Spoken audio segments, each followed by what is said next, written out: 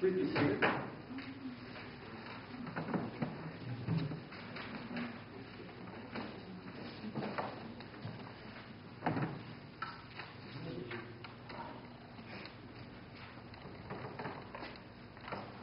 In the name of the Father, and the Son, and the Holy Spirit. Amen.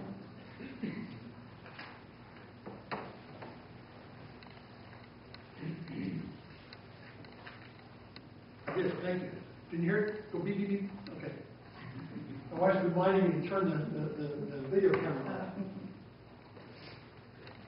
I want to talk about the Old Testament passage today. I happen to think that this particular passage, by the way, in the corollary that we see in Micah, or the parallel in Micah, may be one of the most important passages of Scripture outside of the Gospels. It's really one of those things we don't think about so much, except that perhaps as much as any other piece of the Old Testament, this is a passage of hope.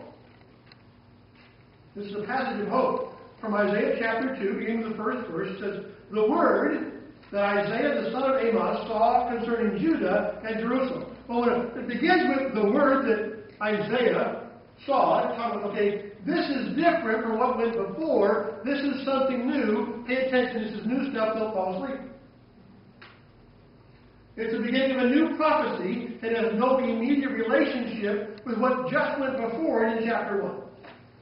This is something new. Okay, did that. Okay, now this is the word that Isaiah saw concerning Judah and Jerusalem. In chapter 1, the Hebrew word davar, which is translated, by the way, in here in verse 1, chapter 2, is translated as the vision. In chapter 1 is how that same word is translated. Here it's translated as the word.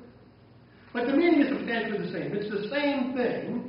This is something that God has said or is saying that needs to be then put forth, to be spoken out, to be made available to the people as a word. And davar doesn't just mean, okay, here's something new for you to think about. This is not a piece of casual information. This is not FYI. This is specifically means a command or commended promise. It's a message that has within it a promise and a command at the same time. What we would call in English, the direct translation perhaps might be an oracle, which is slightly different from a revelation. But that's the context or the concept that's being put in here. What it means is that God has made Isaiah aware of certain future things that are going to happen in regard to Judah and Jerusalem. And more than that. More than that. With verse 2, it says, "It shall come to pass in the latter days that the mountain of the house of the Lord shall be established as the highest of mountains, and shall be lifted up above the hills. And all nations shall flow to it, and many people shall come and say, Come, let us go up to the mountain of the Lord, to the house of the God of Jacob, that he may teach us his ways, and that we may walk in his paths. For out of Zion shall go the law, and the word of the Lord from Jerusalem. He shall judge between the nations, and shall decide disputes for many peoples, and they shall beat their swords into plowshares, and their spears into pruning hooks. Nation shall lift up sword against nation, neither shall they learn war anymore.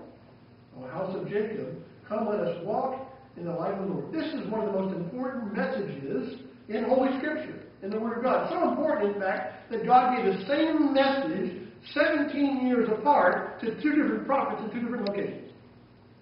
Isaiah and Micah. Micah, chapter 4, verses 1 through 3. Micah writes, "It shall come to pass in the latter days that the mountain of the house of Jehovah shall be established as the highest of the mountains.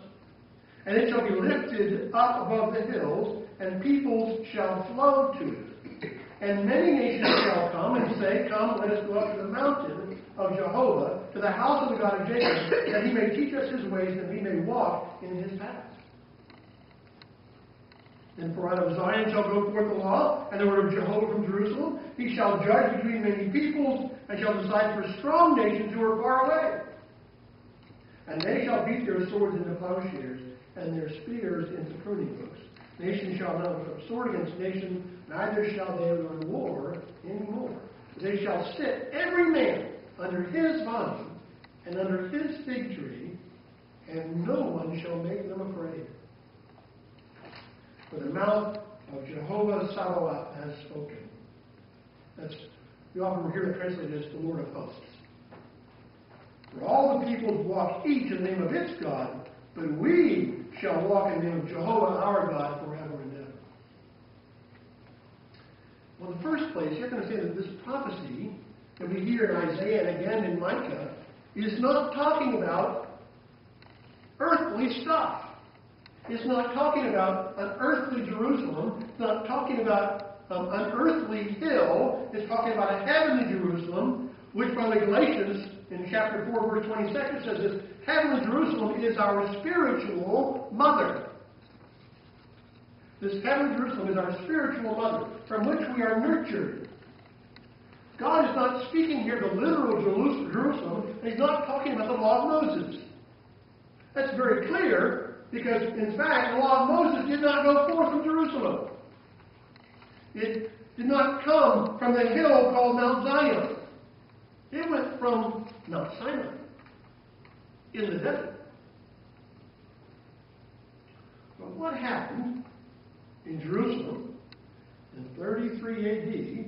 that established a new covenant and a new law? The crucifixion, death, resurrection, and ascension of Christ. Jesus died for our sins on the cross, was resurrected from the dead, and ascended to God the Father. A new law is now in effect. And it went forth from Jerusalem, from Mount Sinai. Hebrews chapter 12, verse 22 makes it clear that where verse 3 of our reading today says, many people shall come and say, come, let us go to the Mount of the Lord. It's not talking about a physical city. It's not talking about Jerusalem in Palestine. It's not talking about it at all. It's not talking about the tallest hill in the Armenian sector of the city today where the temple used to sit, which is, by the way, Mount Zion. That's the name of that hill. What it is talking about is the spiritual New Jerusalem, which is the heavenly Mount Zion, which we see described in Revelation chapter 21. The prophet Isaiah, he was living in a terrible time for the people of God. This is not a time of all sweetness and light for the people of Israel and of Judah. It is not. See, God's plan, as revealed, was to establish this kingdom. And Jerusalem was to be the capital of the kingdom, from which a true king would come forth, who would be the savior of his people. And this king was going to accomplish great things during his life in Jerusalem, where it said and foretold that he would be crucified and rise from the dead. This is about 700 years, by the way, before the king was born, that this prophecy went forth. And what had happened is this people got tired. Wow, isn't this the way it always happens? We get tired of waiting on God. And so we try to do stuff ourselves. We try to get ahead of God and do things for Him. Well, how many times in my life God said, I want you to do this. I go, I got it. Zoom, and off I go. He says, I want you to do it over there. And I've run out ahead of Him, and I've gotten in trouble now. He has to rescue me again. Again and again. So the people of God turned away from Him because He didn't act in the manner they thought was timely. They went to false gods for help because God's help did not arrive on their timetable. King Ahaz even went to Shalmaneser, the king of Assyria, for help because God didn't do what he wanted. And you know the story. Because of their sins, God handed over his people to their enemies. He said, okay, fine. We're going to do it my way. Have it your way. And the Enemies occupied their territory, worshipped idols in the temple, carried off their women and children into captivity, and things were bad. And Isaiah comes forth. And he has his prophecy. The people of God, of Israel, the nation of Israel, were scattered, they were conquered and hopeless. And in this gloomy setting, Isaiah receives this vision of the city of Jerusalem, Mount Zion, the Temple Mount, as the center of all hope and all prosperity and of peace, to which all the peoples of the world would come. But God is not talking about a physical mountain or a physical temple. This prophecy, this which Isaiah saw, was not talking about the temple that was torn down 70 years after the death of Christ.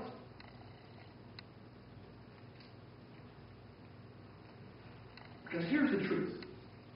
Wherever the gospel of Jesus Christ is proclaimed, wherever God's love is shared, there is the temple of God. There is Mount Zion. There is the holy city of Jerusalem being lived in right there. Wherever the message of our crucified Lord is proclaimed and God's means of grace are shared, there is the holy mountain. You see, this vision that Isaiah saw 3,000 years ago almost is being fulfilled in front of your eyes. It's happening now. This is not someday. It is here now. It's not complete. It's not finished. There's more still to happen. But it is taking place. And here's what makes the mountain of God so amazingly wonderful. It makes it so much better than any other mountain of religion, any other mountain of politics, any other mountain of philosophy, or mountain of finance and money, or towering buildings, or what looks like amazing Western civilization. What makes it so much better, so much different, is nothing less than the gospel of Jesus Christ. This is what makes it so cool. This Christ who brings about peace and brings peace and forgiveness to the sinner. This Christ who brings forgiveness to the convicted. This Christ who brings healing to the hurting and even brings life to the dead. And so for some of you. You and I, we have come to this mountain of the Lord. Hebrews chapter 12, verses 18 to 24 says it like this. It says, you have not come to what may be touched, a blazing fire and darkness and gloom, and a tempest and the sound of a trumpet, and a voice whose words made the hearers beg that no further messages be spoken from him. For they could not endure the order that was given. If a beast touches the mountain, it shall be stoned. Indeed, it was so terrifying the sight that even Moses said, I tremble with fear. But you have come to Mount Zion, to the city of that living God, the heavenly Jerusalem, and to innumerable angels in festal gathering, and to the assembly of the firstborn who are enrolled in heaven, and to God, the judge of all, and to the spirits of the righteous made perfect, and to Jesus, the mediator of a new covenant, and to the sprinkled blood that speaks a better word than the blood of Abel. The Apostle Peter calls us living stones in the temple of God. So, as you come to him, who is a living stone rejected by men, but in the sight of God chosen and precious, you yourselves are being built up like living stones. You're being built up as a spiritual house, as a royal priesthood to offer spiritual sacrifices acceptable to God through Christ Jesus. For it stands in Scripture, behold, I am laying in Zion a stone, a cornerstone chosen and precious, and whoever believes in him will never be put to shame. As the church of God, great and glorious above all other mountains in the world, above all other religions, all other philosophies, all other ways of life, or any achievement to which we might turn to someone else for help, or any other so-called good thing, as the Church of God, we have this unique relationship and a unique responsibility. See, the mountain of the Lord's temple, this is the source of the true knowledge of salvation. The mission of our church is fundamentally at its core one of evangelism, a mission of teaching other people for the purpose of bringing them to that same salvation.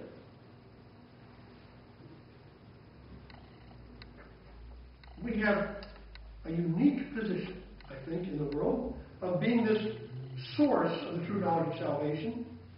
And I think that as this church, as we carry out this mission of proclaiming the gospel and sharing the sacraments, it will be successful. The church will be successful. And we will see the truth of the fact that all nations shall flow to it.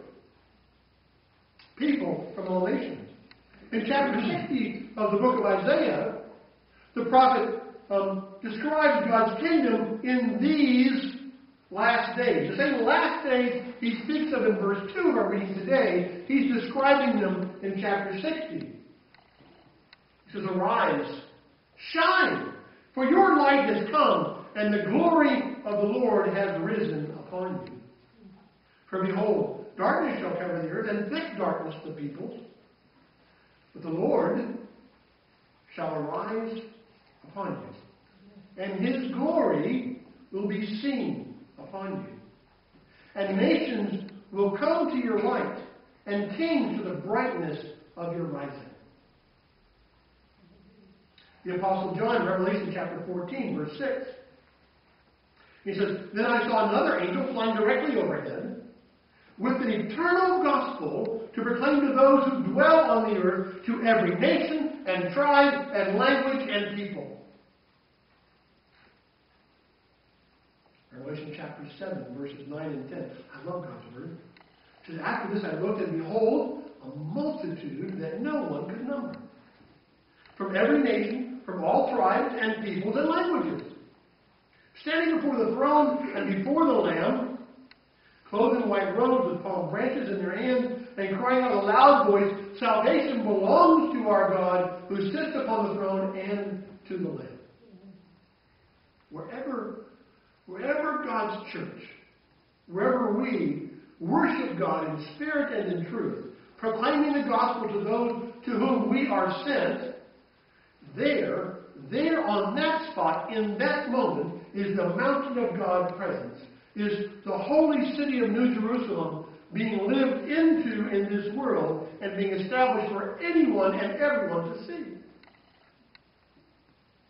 And where it is not, it is invisible.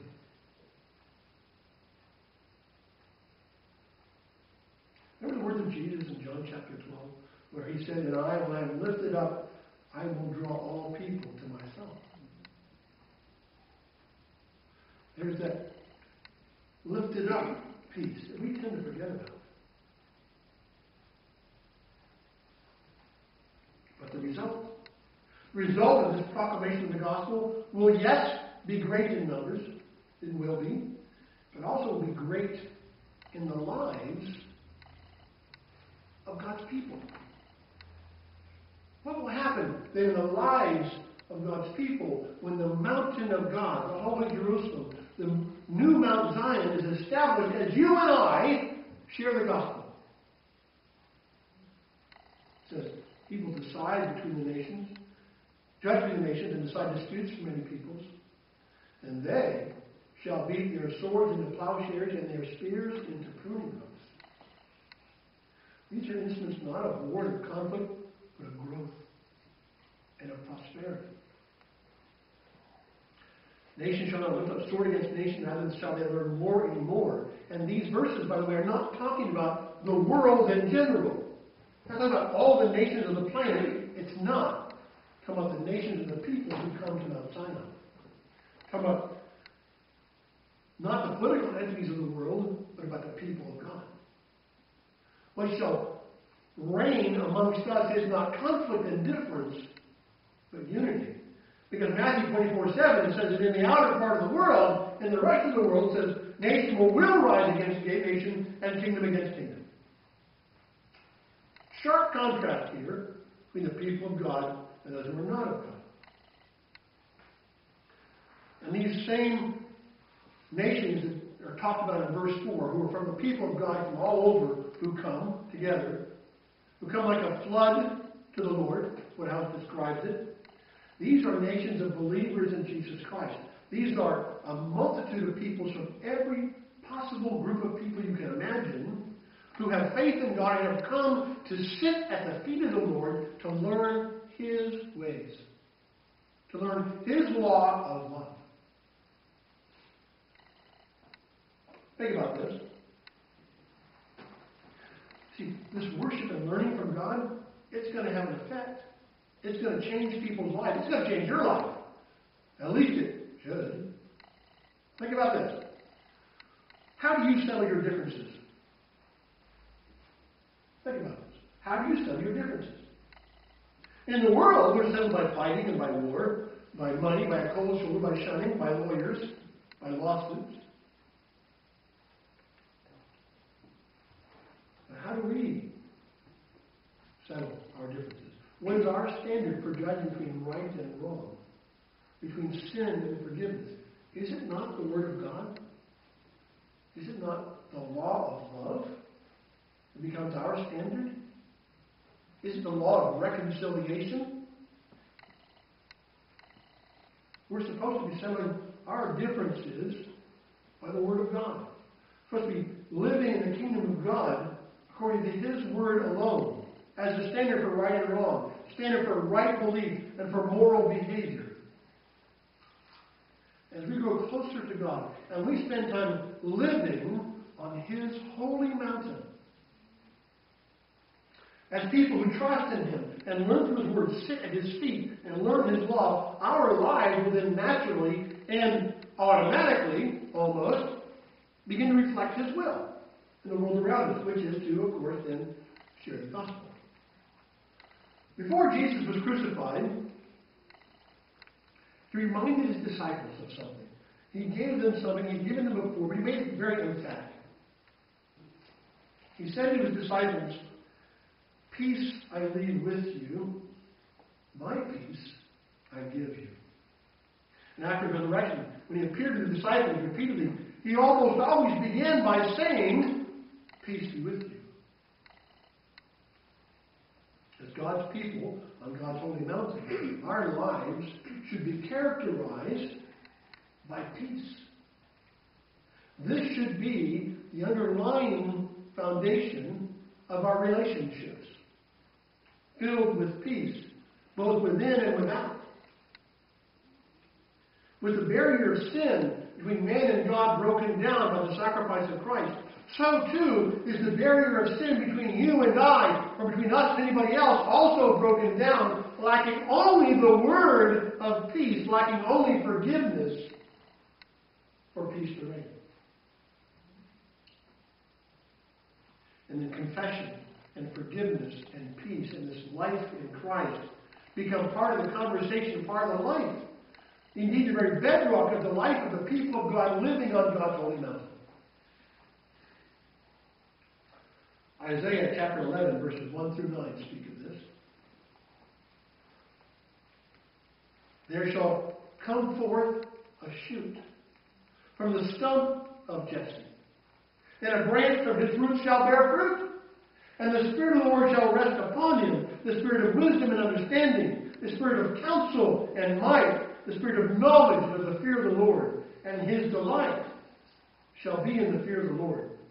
He shall not judge men by what his eyes see, or dispute by what his ears hear, but rather with righteousness he shall judge the poor, and decide with equity for the meek of the earth. And he shall strike the earth with the rod of his mouth, and with the breath of his lips he shall kill the wicked.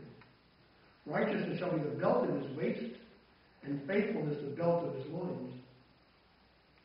And the wolf shall dwell with the lamb. And the leopard shall lie down with the young goat, and the calf and the lion and the fatted calf together. And a little child shall lead them. The cow and the bear shall graze, their young shall lie down together, and the lion shall eat straw like the ox. The nursing child shall play over the hole of the cobra, and the weaned child shall put his hand on the adder's den. They shall not hurt or destroy in all my holy mountain. For the earth shall be full of the knowledge of the Lord, as the waters cover the sea. Brothers and sisters,